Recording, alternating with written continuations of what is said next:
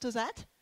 And the first talk is efficient defenses against adversarial examples for deep neural networks. And the talk will be given by Valentina Zantedeschi and Irina Nicolae. Thank you for the introduction. I will follow up on that by saying that Valentina is a third-year PhD student doing her research in machine learning at the University of Jean Monnet in Saint-Étienne. This summer, she did her internship with us in IBM Research in Dublin, and now we will present the project that we did together. So first of all, I think what you are most used to see in your field is how machine learning can be applied to solve different security tasks. And this has proven some success on some tasks and has created some controversies on others because maybe people were expecting great performance, which was not met. But in this talk, we'll be doing things the other way around. That is, we will be speaking about some security problems of machine learning. So first of all, some generalities. Just to set the problem, in machine learning, what we are trying to obtain are prediction models. These models are based on data, and they are obtained through a process of training, which is basically you provide to your model past data, consider in this case images, and with the expected output that you would like your prediction model to offer. And based on this training process, what you get in the end is a prediction model which is able to provide, hopefully, the correct answer whenever you give it new data. Now, it has been found out in the recent years that machine learning algorithms in general have a fundamental problem. That is, once you've overcome the training step and you are using the model in practice, what happens is that an attacker can use some noisy input to make your model fail in practice. So consider this example. You have the picture of a panda, which is classified correctly with a high degree of confidence, 84%. Now, look at the image in the right. I would say that you cannot say that this is not exactly the same image as the original one, but this one will be misclassified as a monkey with, again, pretty high degree of confidence. Now, what changed between the two of them is the fact that this noise has been added to the image. Again, you cannot see this, but it will completely make the model fail, and in some cases, we go from almost close to 100% correct responses from the prediction model almost close to 0%. Now, what I would like for you to notice is that this noise that is added in the middle in order to make models fail is not random noise. Prediction models are generally pretty robust to random noise, but this noise here has been crafted especially to make the model fail. Now, why is this important? There are many types of applications that are currently in the process of being developed and that will be used in the following years. So if you consider self-driving cars, here we have a task of image segmentation where we would like to recognize to some extent to which class the pixels in an image are part of. And here you have the camera that is on top of a car. Again, you cannot pretty much tell the difference between the two images, but the system, when adding the noise, will fail to recognize the pedestrians. Of course, I do not have to explain what are the implications of a car not slowing down when pedestrians are involved. In the same way, self-driving cars can have the problem of not recognizing correctly road signs. So again, if the car doesn't stop where a stop sign is involved, there is some liability there. Now, another example, and this was published recently in CCS, they have built an end-to-end system for fooling all these personal assistants with some commands that are completely inaudible to humans. And again, this works pretty well, and they manage to do the assistant do whatever they want.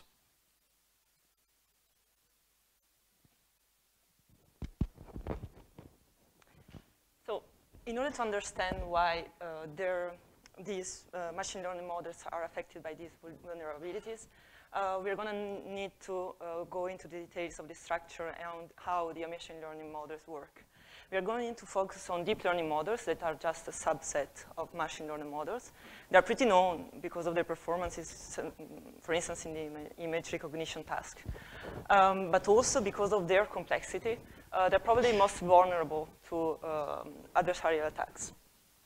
So let's first demystify their magical powers. Classical neural networks consist of neurons interconnected to each other and grouped by layers. So each neuron represents a function of the previous values coming from the previous neurons of the previous layer.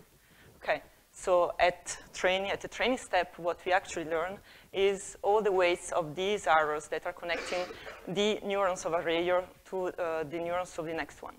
Also, all these values, the values coming out from a neuron are passed through an activation function in order to add some nonlinearities, etc. So what we learn at training is how to combine all the internal functions in order to get the expected output from the given input. At prediction phase, what happens is that we present this, for instance, this image to the network, and the values are propagated from the input layer here through the network using the weights that we just learned in a previous phase, and we'll get an output here. Here, the neuron corresponding to, each neuron here corresponds to a class, and we retain as the prediction class, the predicted class, the neuron with the highest score. In this case, the giant panda.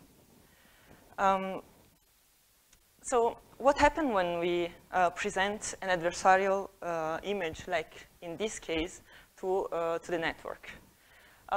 Here we can see that there is no important difference between this image and the original one. So we are expecting the network, the model, to react the same way, to have the same prediction. But in this case, we have a monkey prediction. This is because even if the perturbation in the input layer is pretty small, it's not detectable visually, the perturbation at the end in the final layer is much bigger. This is because this difference is amplified through the network because of the discrimination of internal functions that I told you about before. So as Irina said before, not any perturbation in an input layer will result in a big perturbation in the output layer. We need to craft this perturbation in a particular way. Let's see why we need that. We can't just apply any distortion to the image in order to have a possible attack. We just choose an oversimplified illustration. We are working in a 2D space in which we represented the data distribution of two possible classes, the yellow and the orange one. So the true distribution of the data corresponds to these areas colored by the yellow and the orange. The crosses correspond to the images that we use for training. And the red line that we see here is a possible decision boundary that we have learned during the training phase. So we can see, so this decision boundary means that whatever is above that line will be predicted as the yellow class for the model, and whatever is below it will be predicted as the orange class. So as you can see here, there is a discrepancy between what is learned, what is predicted by the model, and the true distribution of the data. And this region here is where we have all our troubles. As a matter of fact, the adversarial examples occur in this area, and a possible attacker would try to modify one of these, the crosses here, in order to make them grow towards and across the prediction boundary, so that the model will be fooled on that example. All these examples here will be predicted as yellow class, but they are actually from the orange class. But so what an attacker will try to do is to apply the smallest perturbation in order to make these, in order to find these regions and also to make the adversarial not detectable visually in the case of the images, or also statistically. So this is why we couldn't just apply any random transformation, for instance, to this point. Because if you take any random transformation, first, we are not sure that the resulting image will lie in this region of the space. Maybe it would still be inside on the right side of the decision boundary. And also, we will not be sure to have the the smallest perturbation. And so we'll result with detectable adversarial examples. The problem at the end boils down to find an X prime, the adversarial example, that is pretty close to the original one, X, but that is able to fool the model to have a different output at the prediction. In the literature, there are different attacks, different approximations of this original problem. The first two that you can see here in the table are fixed budget attacks. They are the fastest, and they are pretty effective. The second one just differs from the first one because before applying in the first method, we just apply small perturbation in random direction around the inputs. And it has been shown to be stronger than the first attack. The last three attacks that we see here are stronger because they allow to find smaller perturbations of the inputs. So they are much more difficult to detect. But also, they're, of course, more computationally expensive.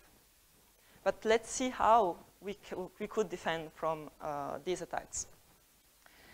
What we'd like to do is, okay, if the problem is that we have these kind of regions in the input space that are underrepresented, why not just learn our model using a bigger data set, using a data set that will be the sum of the original examples and the adversarial examples crafted using the learned model. So the adversarial, this defense procedure called adversarial training, consists in training first a first model that will correspond to this, to the red line we saw before, using the original data set, craft some adversarial examples using that model, and then retrain the model on an augmented data set. So at the end, we'll try to correct the decision boundary, have a better one. But of course, this kind of defenses cannot work in practice every time, because we will always have new regions that are underrepresented by the training set. Maybe we cannot see it here in a 2D illustration, but we usually have to deal with bigger spaces with much more dimensions. If you think of any picture who has much more pixels than 2. Other defenses, so the first two defenses that I just described are based on this principle. Train the model, craft adversarials, retrain the model on a bigger data set. But then there are other defenses that consist in pre-processing for instance, the inputs that are presented to the model before training and also before every prediction phase. For instance, by squeezing the input domain or applying some transformation to the pictures.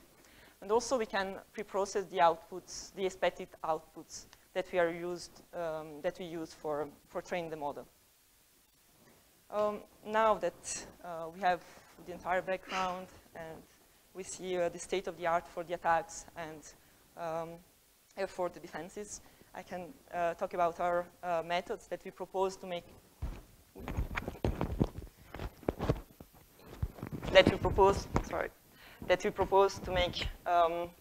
the model more robust to this kind of attack. So we tackled two different problems. The problem that we just saw, that we cannot really discover all the adversarial directions in the space, in the input space, and also this cumulative effect that that it happens in the neural networks. So our first contribution is to say, instead of learning our model on the original training set, why not try to learn it with an augmented data set that will contain also some noisy images. Okay?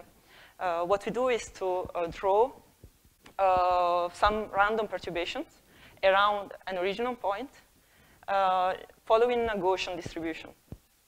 So because we use the Gaussian distribution, we are most likely to have to draw points around the original point, and as we go farther from the center of the distribution, we will have less and less points drawn. In this way, we are able to discover the neighborhoods around the points, and somehow smooth the decisions of the model. The second contribution consists in try to control these cumulative effects in the neural networks, because what we use at the end, classically at the end of each neuron, is this activation function that will return a 0 value if the value at the input of the neuron is negative, and we return the exact same value if the value is positive. But if you want to control the amount of perturbation that is accumulated through the network, we can simply bound the maximal value that a neuron can return, for instance, by this constant t. So let's compare our contributions to the state-of-the-art defenses. First of all, by considering the overhead that is added to the training and prediction phase. So we can say that our model, our contribution don't have much overhead at training, because we need to train the model only once, unlike for adversarial training where we need to train the model twice. And also, drawing points following the Gaussian distribution is much cheaper than crafting adversarial attacks. Also, we don't need to propose the input, we don't need to propose the output. And at the prediction, we don't need to propose the input, we just apply the original examples, and we don't have any loss in performances. Also, our contributors are agnostic to the type of attack. Okay, let's see empirically how our contribution perform. We tried 2 different data sets that are classically known in for the machine learning community. MNIST dataset that is constituted of images of digits, handwritten digits. The task will be to recognize the digit in the image. And also a dataset of RGB images, for which the task will be to recognize one of the 10 objects that are in the picture. What we train are convolution neural networks that are classically used for this kind of task, for image recognition tasks.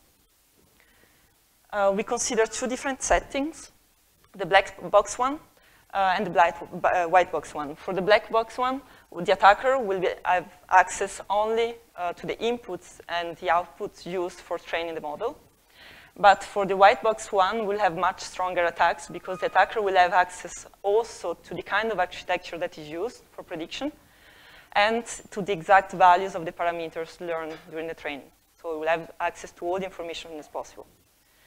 The steps will consist in train the model with the different defenses, generate attacks against those models with these 2 different settings, and we'll then compare the performances of the different models defended by the different defenses. First of all, we want to try to see if the resulting amount of perturbation that is needed to add to the image has been increased. As a matter of fact, so what we used is the 10 first images of the dataset that are in this green box here. We attack the model without the defenses and with our defenses. and with 3 different attacks. So the code on the left here would be the examples that can fool a model without defenses. And the column on the right will be the examples, the minimal perturbation will be added to the example, the original one, in order to fool the model trained with our defenses. So we can see that at the end, what we obtain when we attack our model with our defenses is something that is much more different from the original examples, and it's also much more detectable visually and statistically. So in this sense, we can say that our defenses are better than no defenses. Also, we evaluated the accuracy of the model, meaning the number of times the model had the right prediction presented with the examples. We evaluate the accuracy with respect to this epsilon that corresponds to the budget of the 2 attacks here. So the budget will mean that if you have 0 here, no perturbation is added to the pixels of the picture. And going towards 1, well, epsilon equal 1 will correspond to a switched value for that pixel. So the maximal modification that we can apply to a pixel. Our defenses here are represented by these 2 lines with CNN plus GDA, Gaussian data augmentation with ReLU. And we can see that using our defenses, the model is much more robust for these 2 attacks. And this is for the dataset CIFAR 10. Sorry. For the black box setting, we'll have also better accuracy than the state of the art.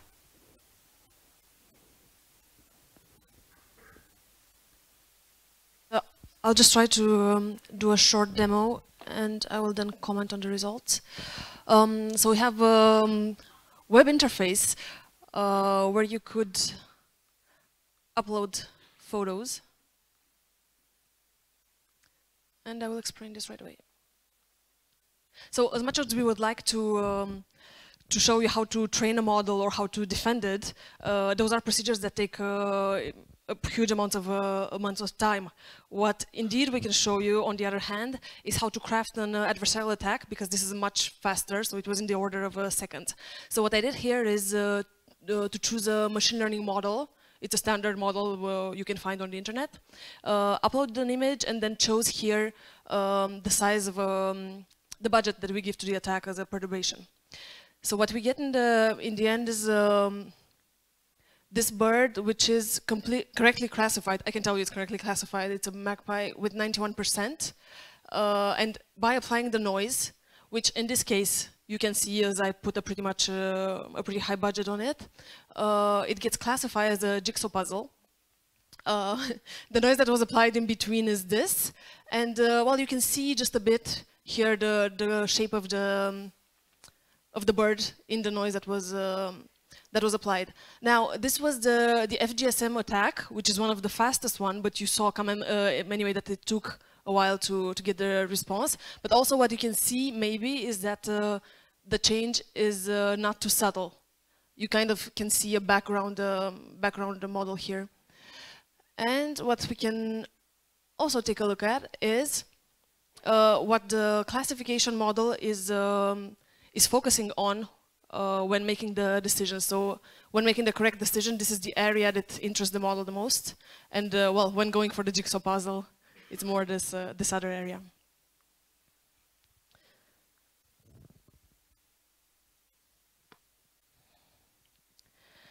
So in conclusion, we have designed a defense method that is very easy to apply. You don't need to be a machine learning expert. The functions that we have used are available in any machine learning library. Our defense has overall better performance than other defense methods and does not add almost any overhead for training and no overhead at all for prediction. I think more the takeaway message for you is that maybe machine learning is not ready at this stage to being applied to major real-world applications without the proper security added on top, especially when important decisions, say national security or something like that, are based on the algorithm. Now the demo I have shown you and the experiments were done with our in-house attacks and defenses library, which is soon to be open sourced. And if you're interested in more details about the paper, you have the link over there. So thank you, and if you have any questions, we're ready to take them now. Thank you.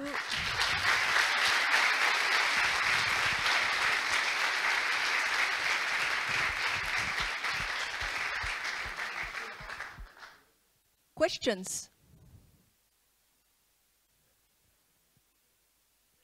Ah, sorry.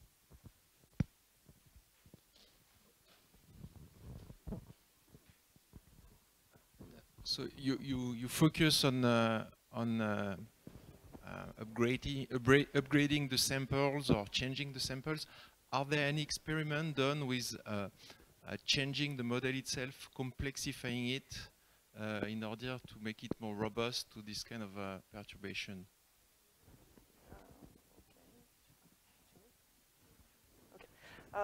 So the problem is that making the model more complex will just increase probably the problem.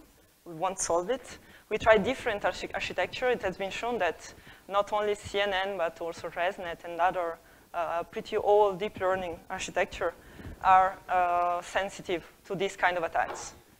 So what we really need to study is how we can prevent, maybe in the small units, as we did, or in the training or some other, or for the pre-processing, how we can erase the perturbations or make the model don't account for those perturbations. Also, this is known to be not a specific problem of deep learning. This is true for all prediction models, and this happens pretty often when the model internally uses a high-dimensional representation space. Now, the high-dimensional space, it's what gives the model its power. So if you have 10,000 different categories of objects, your model is able to recognize them correctly because of those high dimensions, in part because of those high dimensions, but it's also what creates the problem of adversarial examples.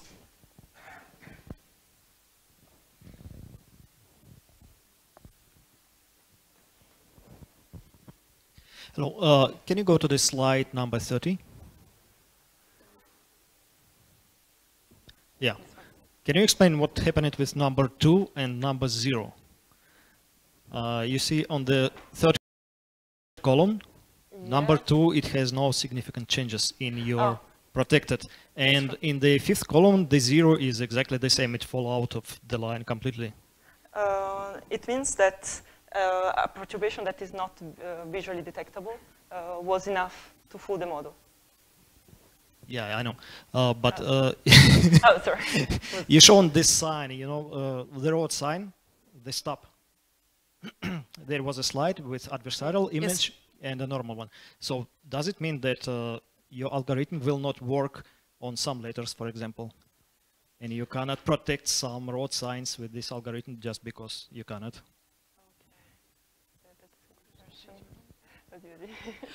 Yeah, I would say that so many machine learning is probabilistic, right? Yeah, I know. You are not guaranteed to get the correct response, even if you're not in the case of an attack.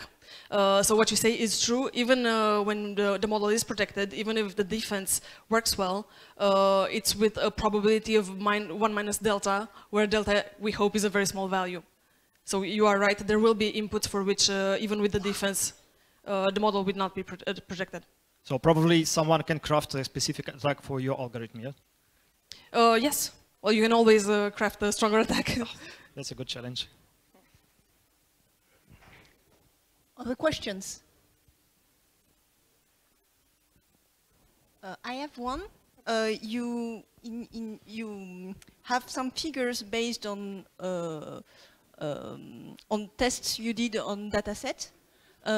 I was wondering, because of the drawings you did on the two different types, you know, with this yellow dataset and orange dataset, if there is a way to some way compute some kind of distance of value or error that is remaining with your method, or?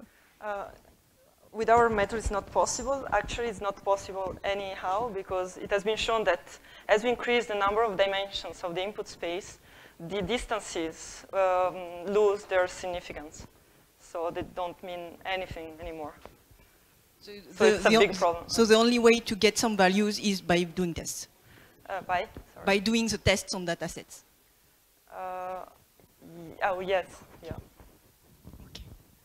Thank you again, and we'll go to the next talk.